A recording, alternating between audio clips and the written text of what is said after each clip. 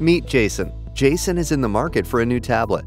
After weeks of online window shopping, he finally visits the store in person to make his long-awaited purchase. Sure enough, he finds one last tablet waiting for him on the shelf. He checks out and rushes home to explore his new toy. Except when he gets home, he discovers his tablet didn't come with the accessories he wanted. Jason calls the retailer's customer support line to see if they can send him what he's looking for.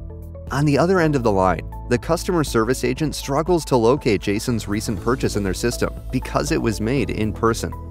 The agent directs him back to the store to purchase the accessories he needs. Jason comes away frustrated from his customer experience. He pledges to look elsewhere the next time he's in the market for electronics.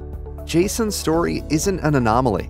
Today, 73% of customers expect to use multiple channels during their shopping journey without any bumps in the road.